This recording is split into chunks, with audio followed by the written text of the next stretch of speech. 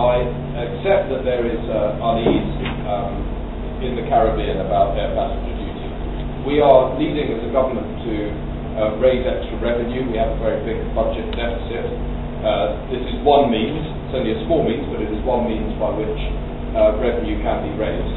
But I do take the point that it's particularly strongly felt point here in the Caribbean that the banding system, which measures distance to capital cities rather than the distance of each individual flight, means that the Caribbean is put at a competitive disadvantage compared to, say, Florida as a comparable alternative holiday destination in this part of the world.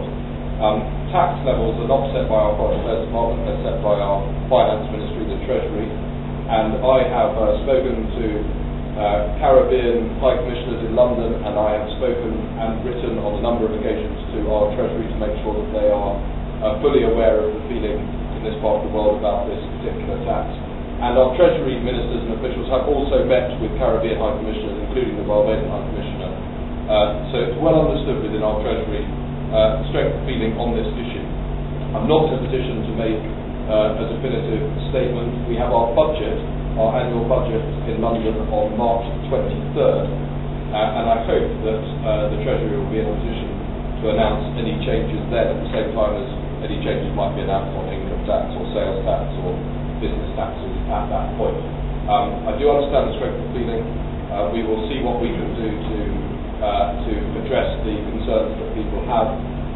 But on a more positive note, I still believe that this will continue to be a very popular destination for British visitors and will become even more popular in the years and decades. Now that the coalition government has had time to settle in, I was wondering, in terms of, you just mentioned sports tourism, has there been any new developments towards alleviating, amending, ameliorating the APD, which is of a great concern not only to Barbados but the rest of the region as well? It's a fair question. Let me make a general point and then I will come to the specific point. The general point is that I think the prospects for tourism from Britain to the Caribbean are extremely strong. And I think one of the reasons that they may have taken a slight dip in the last year or two, the upward trend has been because of bigger global economic factors. But I was talking earlier today to British Airways, to Virgin. They are putting more and more flights on.